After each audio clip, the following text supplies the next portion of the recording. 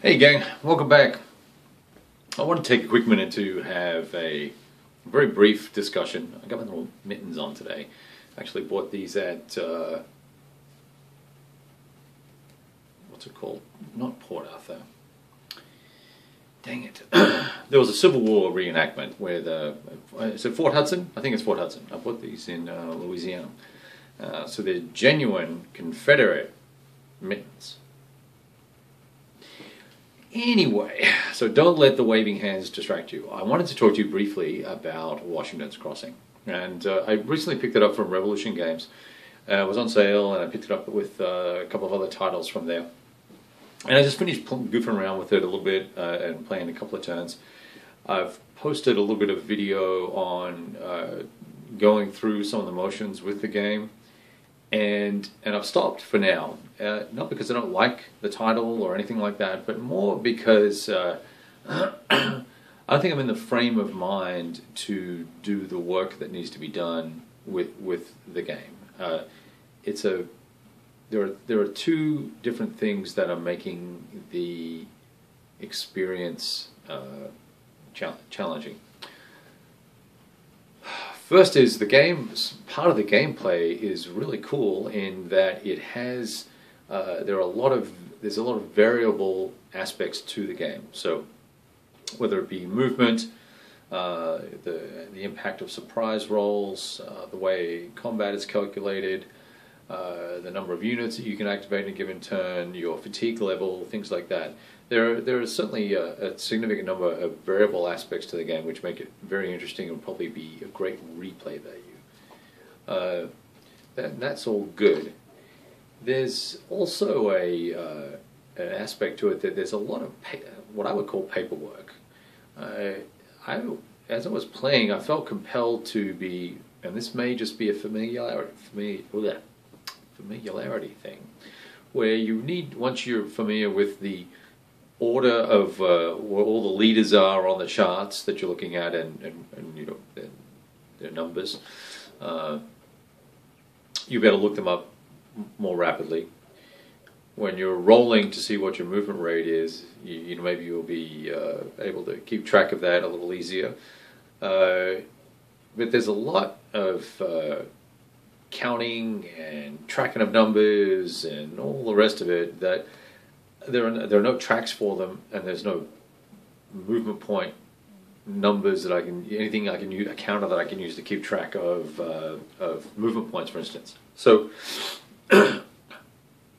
since every turn, every unit can have a different movement rate, you're constantly needing to make a note. Okay, Washington has 9 movement points this turn, and all the leaders that are going to move with him are going to have the same amount, or am I going to split this guy off, and do I need to roll for him, and then how many movement points does he have, and how far is he going to go?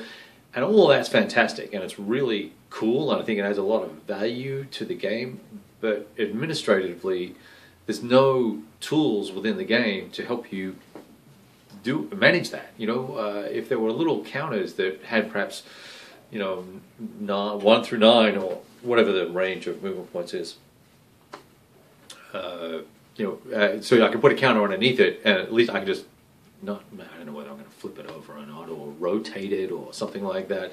So I can at least keep track of that. That'd be cool. Having a table with all of the combat units on it, and you know how many men I have, that's interesting too. I like that. But if I've got a stack of 4 leaders, I've got to identify the leaders, find where they are on the chart, tally up their number, write it down somewhere, get all the other guys, tally up, look at them, write all of them down, get a total. And then I go through my combat exercise, take the losses and spread them across however many leaders I want to spread them across.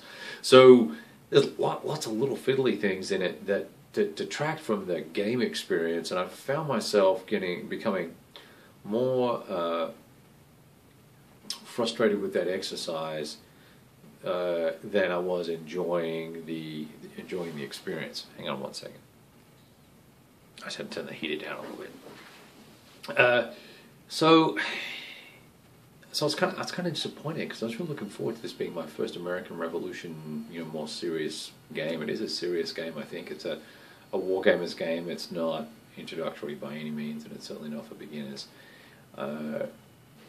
It does have a lot of history with Kevin Zucker. You can see the influence of the Napoleonic line of battle rule system in the game, and I think that's cool.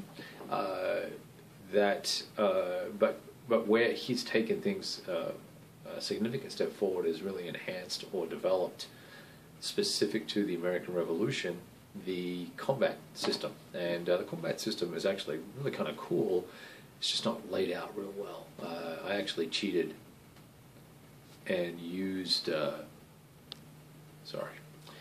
just cheated and used a little spreadsheet to kind of run through all the combats, just to make it a little simpler. Because by the time you're done rolling for how many movement points you get for the turn, and working out how many activation points you're going to use per leader, and for which leaders and which sub-leaders are going to activate guys, and then keep track of moving all those guys, and you come to doing the combat, there are 2 or 3 or 4 die rolls. The 2 or 3? It's probably only 2. No, maybe 3 die rolls for combat. So I used a little spreadsheet, and that made it great. That sped up that whole exercise and made that very efficient. Unfortunately, that means I've got to play this game right by my PC, and that kind of changes the equation a little bit. If I could break out a laptop, I suppose, but I'm not going to do that. Anyway, I'm going to table this game to be played again at some other point in the future. I think it's a keeper. I think I'd like to keep it because it does take a very specific battle and very specific set of circumstances, and I won't say it's unique, but certainly a defining point in American history, and covers it really well, and it gives you a great flavor for what was going on at the time. My only concern is that I've got to do an awful lot of work to get that experience out of the game. And while I'm happy to do work for games to get that story out of it, I'm fighting with the system at the moment. So I think it might be a game that might be played well opposed versus solo, and it might be a game that I'll appreciate a little bit more when I'm in perhaps a little more congenial mood for games that are a little more involved. All right, that's all I had to say about Washington's Crossing. That's from Revolution Games.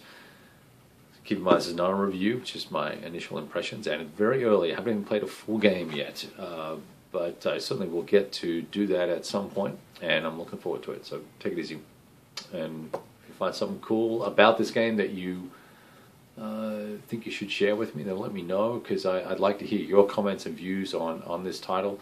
It's got lots of potential, I think. I'm curious to see if this will become a series or whether it was a one-off. All right, later. Please stop now. Hurry, stop. Where's the button?